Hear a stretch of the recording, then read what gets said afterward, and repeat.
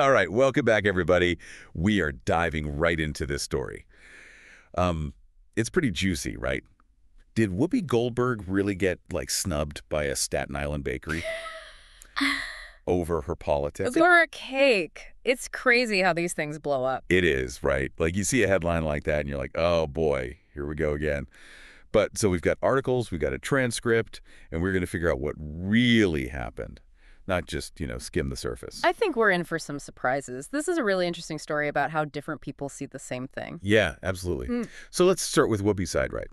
She went on The View and said basically that a bakery in Staten Island wouldn't make her Charlotte Russe desserts for her birthday because of her political views. Okay, so right away, that's a big deal. Refusing service based on politics, especially, in a place like New York City, that could be a legal issue for sure. Big time. And Entertainment Weekly actually figured out which bakery it was. Oh. Holtermann's Bakery. Yeah. They've got that distinctive packaging, so it wasn't too hard to put two and two together. Holtermann's, huh? I've heard of them. They've been around forever, haven't they? Like 145 years or something? Something like that, yeah. Wow. You don't see that very often. To stay in business that long, they've got to be doing something right. Must be pretty popular in the community. Right, exactly. But here's the thing. They say it wasn't politics at all. They had a boiler breakdown. Apparently, they're buildings from, like, the 1930s, and things were, breaking down. So it's a he said, she said kind of thing. Whoopi feels discriminated against, and the bakery's saying it was just bad timing. Exactly. And, well, things didn't exactly calm down after that. No. Oh, no. We got our hands on this press conference transcript, and let me tell you, Staten Island officials went all out defending Holtermann's. They were talking about their history, how much they do for the community. Right. They even joked about making a Whoopi dessert. Wow. That says something about their place in the community, doesn't it? It's more than just buying a cake. For sure. And there's this one quote from the transcript. I mean, it's priceless.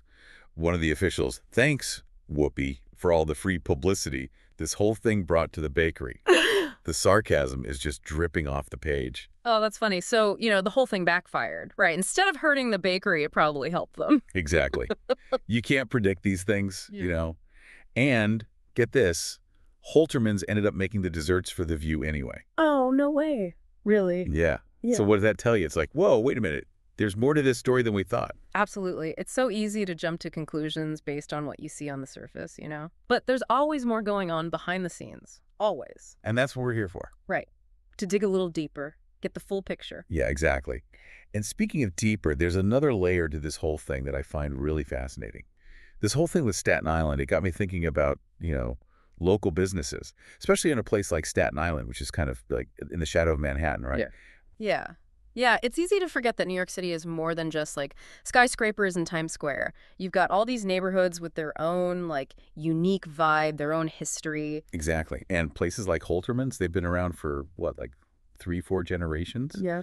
They become part of the fabric of the place. Absolutely. They're not just businesses. They're like community centers almost. Yeah.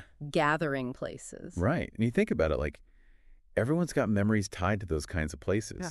Like the pizza place you went to as a kid, or the bookstore where you, discovered your favorite author or whatever. Oh, for sure. Those places hold a special place in your heart, It's like they're part of your own personal story and part of the community story, too. It's like they're landmarks almost. Yeah, exactly. And that shared history, it creates a sense of belonging, a feeling of, being connected to something bigger than yourself. And I think that's what we saw with Holtermann's, right? Like, the way the whole community rallied around them. It was about more than just defending a business. It was about defending something that was theirs. Totally. Like an unspoken agreement, right? Yeah. We support you, you support us, and together we make this community what it is.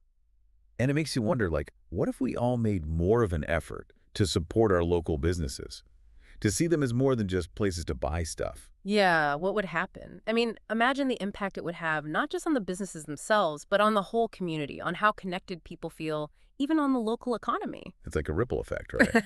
Starting with that one decision to shop local, to really engage with the people and places that make your neighborhood special. It's about recognizing the value they bring, Not just the products they sell, but that sense of community, that personal touch, that connection to something bigger than ourselves. Exactly. And that's something worth thinking about, don't you think? What are those places in your own community that deserve your support? What are their stories? And how do they, add to your life?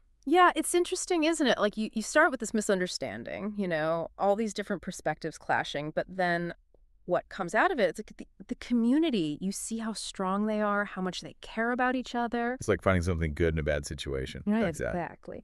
And the good thing here, I think, is how much people value their local businesses. They're not just places to buy things, they're like the heart of the neighborhood. Yeah, it's that feeling of connection, right? It's like Yeah, we're all part of something bigger. exactly. And when people feel connected like that, the whole community benefits. So as we wrap up, I want to leave you with this. Mm. Think about your own community, right? What are those special places, those hidden gems? That little bookstore, that family restaurant, that weird little shop that always makes you smile. I love those places. Yeah, what are their stories? What Yeah. makes them special? And how can you show them some love? Because when you support your local businesses, you're not just buying something, you're supporting the people behind them, the community they're a part of. Yeah, that's it. Couldn't have said it better myself. Yeah. Thanks for joining us on this deep dive. It's been quite a ride, from celebrity gossip to community spirit and even a little bit of dessert drama. We'll see you next time. And until then, stay curious.